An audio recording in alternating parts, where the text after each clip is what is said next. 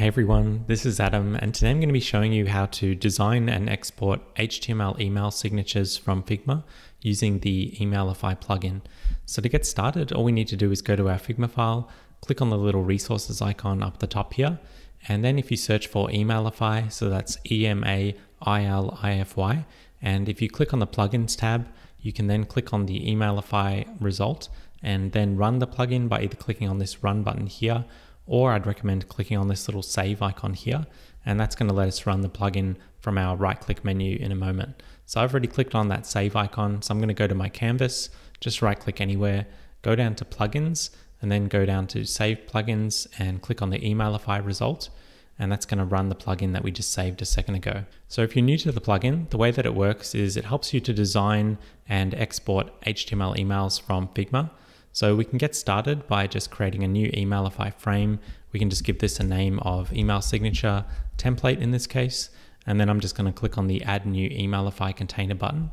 And that's going to create a new Emailify frame on our page that we can then use to insert components from the plugin. So today I'm just going to be skipping over all of these other content components because we're going to be focusing on email signatures specifically. So these are going to be used more for HTML email marketing templates as opposed to a small email signature. So instead we're going to go over to the footer tab here and then click on the signatures subcategory. And this is going to give us a few preset starter components for creating an HTML email signature really easily. So I'm just going to use this simple one at the bottom down here, and I'll show you how we can customize that in Figma. So you can see after I click the layer, it's just basically adding all of the Figma layers and layout to my Emailify frame. And we can customize this by using our own content as well. So for example, if I want to swap out the logo, I can drag and drop my own logo from my computer into the Figma file, and then just drag and drop that directly into the column. So you can see here we've got a few different layers in there. I'm just going to get rid of the original image that was in there, so I'm going to get rid of that one. And we can then obviously customize the text, so I can put my name in there, I can add my role, customize the phone number, customize the website, all of that sort of stuff. So you can obviously style these as well. So if we wanted to make these bold, you can definitely do that. For some stylistic reasons, you can change the color.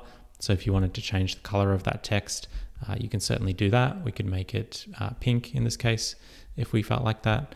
And you've really got creative control over the typography and imagery and layout. So you can adjust the item spacing, for example. If you wanted to make those narrower or larger, you can adjust the item spacing in the auto layout properties here. So if you want to customize this further, you can certainly do that as well. So for example, if we were to click on the column layer inside of our signature row, you can see down here there's some options to add new elements. So if you open up that drop-down list, you've got a bunch of options for different elements that we could add in. For example, we could add some social icons. So if you click on the add social option and then click on the add button, that would automatically give us a social icon link here. So we can add some spacing above that and customize those icons. So for example, if we don't want the Facebook icon and we don't want the YouTube icon, you can delete those and then click on the social layer again, and then go down here to choose more social icons that you can add in as well. So we might want to add in a Slack link, so you could add a Slack icon there. You could add a WeChat link.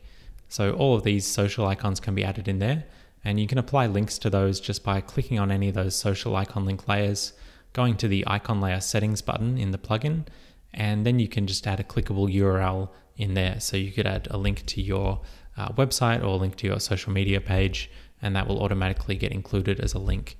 The same thing goes for your image. So if you want to link that image to your website, you can click on the image layer and again paste in your clickable link URL into that link field here. So for example, we could add a link to the website there, and that would automatically make the link clickable. So we've just added links to those. We can also preview the signature. So if we click on the preview button in the plugin, that will give us a little bit of a preview. So you can see here, this is the real HTML version of the content. You can see here it's got a link on the logo, it's got a link on the social icon as well. And you can see this is all rich text that's selectable.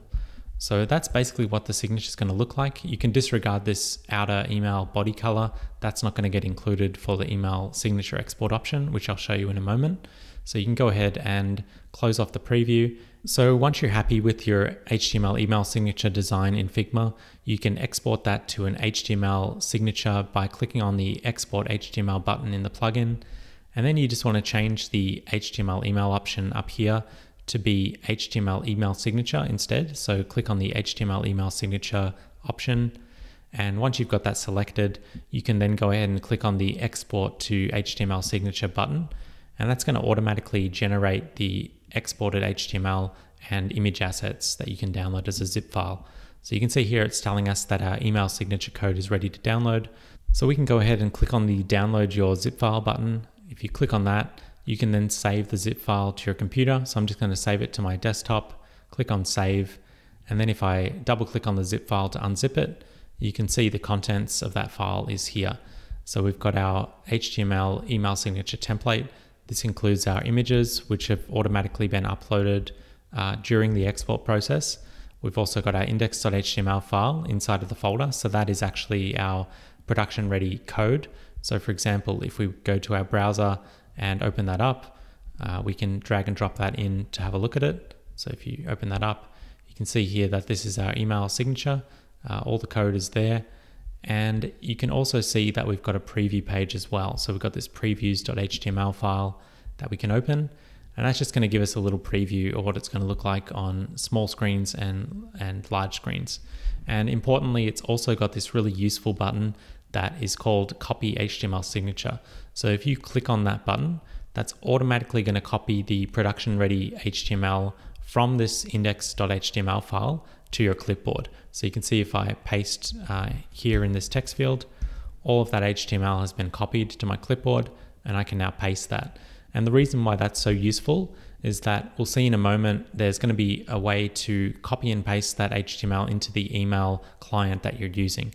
So what you want to do is click on that Copy HTML Signature button in the previews.html page that we just opened. And then you want to go to the Emailify documentation page, which is at docs.hypermatic.com/Emailify. There'll be a link to that in the video description below as well. And what you want to do is scroll down on the left side panel here, all the way down here to the exporting emails section. And you want to go down to the email signatures option down here. So you want to expand that out.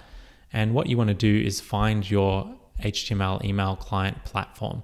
So you can see we've got Apple Mail, we've got Spark, we've got Gmail, Yahoo, Outlook.com. So you want to go through those and find the correct one for you. So depending on what email client you're using, this is going to be different depending on what email client that you need to insert the signature to. So you can see here it's got the instructions for how to copy the HTML signature, and then it gives you step-by-step instructions on how to get to the place where you need to paste that code in. And then it'll give you some step-by-step instructions and tips if there's anything to be mindful of. So you just want to find your client, go through those steps in the documentation, and again, take that HTML that you've copied from the preview page and paste it in wherever it's required based on these steps here. So you can see in the airmail example, there's a place in the account settings under signature where you'll be able to paste in that HTML. So again, you just want to follow those steps to show the right place to paste in that HTML, and then you'll get your email signature looking as expected.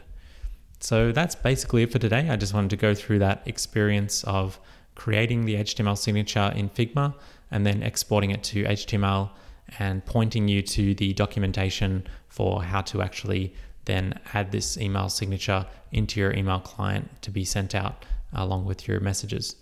So I hope that's been helpful. If you've been wondering how to create HTML email signatures without hand coding them, this will hopefully save you a lot of time by being able to design them in Figma and then have the code automatically exported to an HTML email signature package that you can then download and use for you or your team with your custom email signatures.